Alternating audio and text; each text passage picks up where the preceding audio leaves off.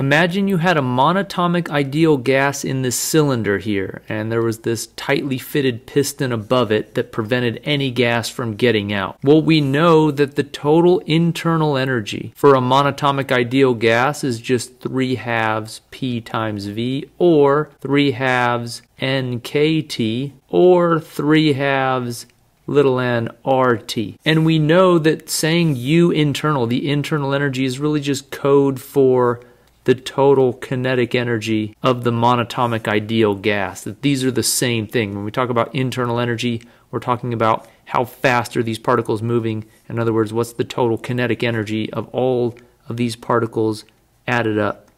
My question is, how do we go about changing the internal energy? Let's say we wanted to increase the total kinetic energy. What could we do? Well, you could say increase the pressure or the volume or the temperature. Yeah, but I mean, physically, actually, in the lab, what do we do? And there's basically two ways to change the internal energy. If we want to add internal energy, i.e. get these particles moving faster, we can heat it up. So put this above a flame or on a hot plate, and heat will flow into the gas, which will cause these particles to move faster and faster. That's one way to do it, to add heat. The other way to do it is to do work on the gas. I could take this piston and push it down, and if you push this down hard enough, it'll squash this gas together, and those impacts with this piston while it's moving down will cause them to start moving faster and faster. That will also add internal energy to the gas. So if we wanted to write down a formula that told us how you could get a change in the internal energy, if I want to change the internal energy, delta U, which is really just saying changing the kinetic energy, well, there's two ways to do it. I can add heat. So if I added 10 joules of heat, I'd add 10 joules to the internal energy. But I've also got to take into account this work being done. And so I could do plus the work done on the gas. And that's it. This is actually the first law of thermodynamics. It's a law of conservation of energy. It says there's only two ways to add energy, internal energy, to a gas. Let me talk a little bit more about this work done though, because getting the sign right's important. If you're doing work on the gas, compressing it, you're adding energy to the gas. But if you let the gas push up on the piston and this gas expands, pushing the piston up, then the gas is doing work. That's energy leaving the system. So if the gas does work, you have to subtract work done by the gas.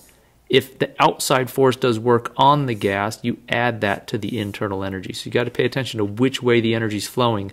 Work done on gas, energy goes in.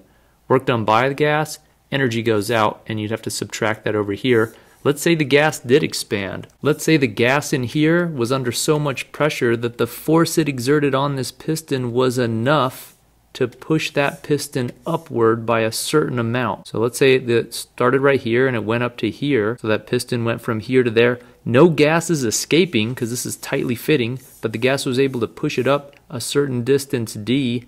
How much work was done? You know the definition of work. Work is defined to be the force times the distance through which that force was applied. So the work that the gas did was F times d, but we want this to be in terms of thermal quantities like pressure and volume and temperature. So what could we do? We can say that this volume, not only did the piston raise up, but there was an extra volume generated within here. That I'm going to call delta V. And I know that this delta V has got to equal the area of the piston times the distance through which that piston moved, because this height times that area gives me this volume right in here. Why am I doing this? Because look, I can write D as equal to delta V over A, and I can take this and I can substitute this formula for D into here, and something magical happens. I'll get work equals F times delta V over A.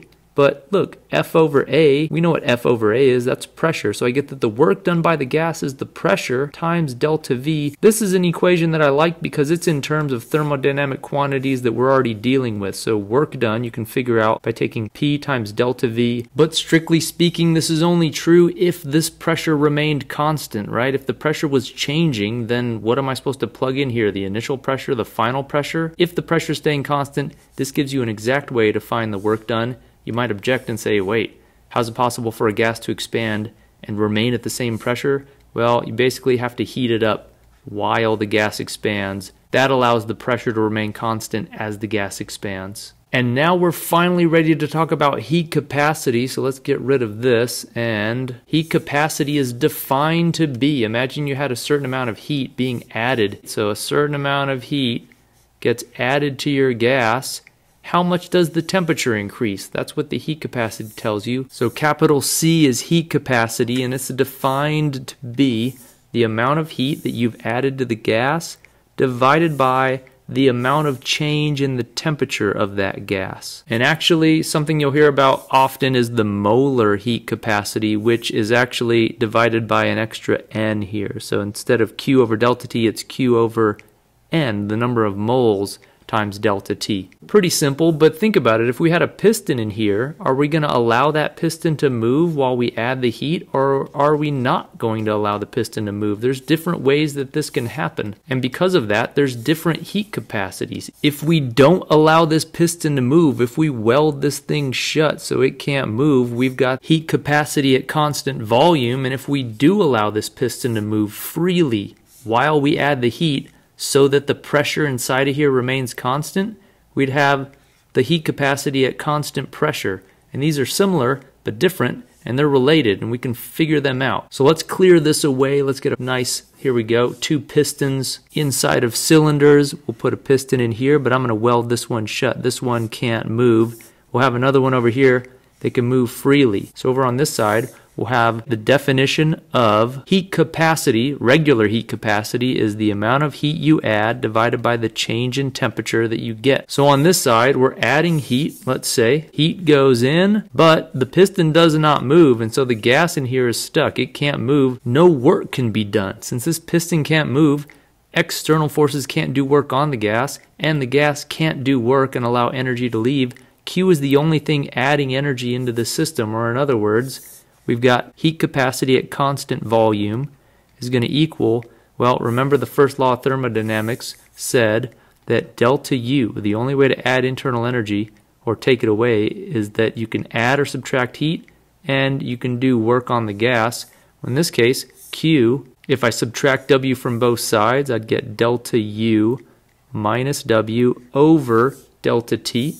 But since we're not allowing this piston to move, the work done has got to be zero. So there's no work done at all, so the heat capacity at constant volume is going to be delta U over delta T. What's delta U? Let's just assume this is a monatomic ideal gas. If it's monatomic, we've got a formula for this. Delta U is just 3/2 P times V over delta T.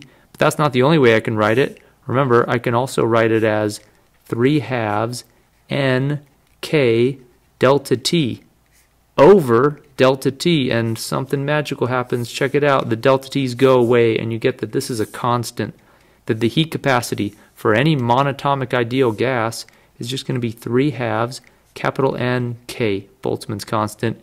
N is the total number of molecules, or you could have rewrote this as little n R delta T. The T's would still have canceled, and you would have got 3/2 little n, the number of moles, times R, the gas constant. So the heat capacity at constant volume for any monatomic ideal gas is just 3/2 nR. And if you wanted the molar heat capacity, remember that's just divide by an extra mole here, so everything gets divided by moles everywhere. Divided by moles, that just cancels this out, and the molar heat capacity at constant volume is just 3/2 R. So that's heat capacity at constant volume. What about heat capacity at constant pressure? Now we're going to look at this side.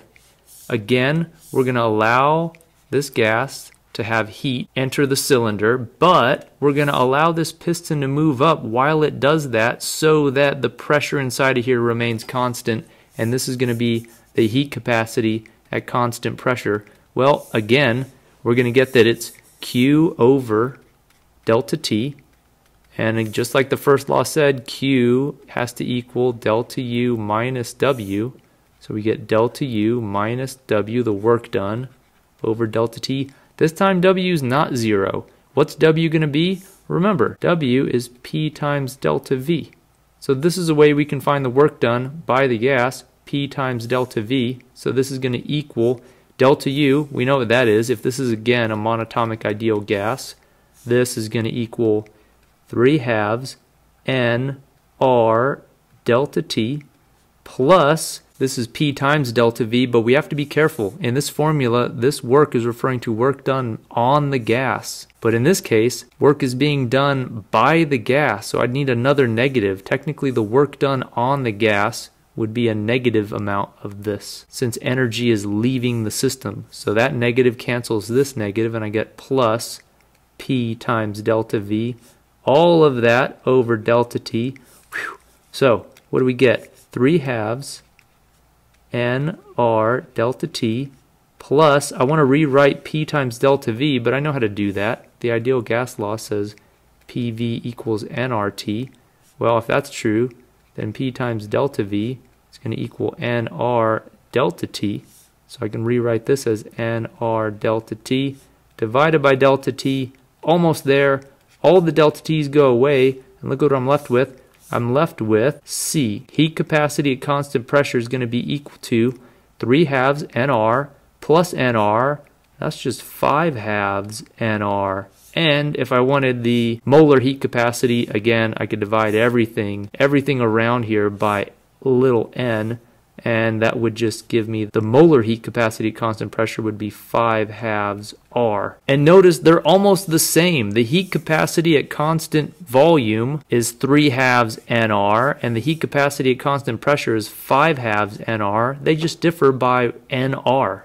So the difference between the heat capacity at constant volume, which is 3/2 nR, and the heat capacity at constant pressure, which is 5/2 nR, is just Cp minus Cv, which is nR, just nR. And if you wanted to take the difference between the molar heat capacities at constant volume and pressure, it would just be R. The difference would just be R because everything would get divided by the number of moles.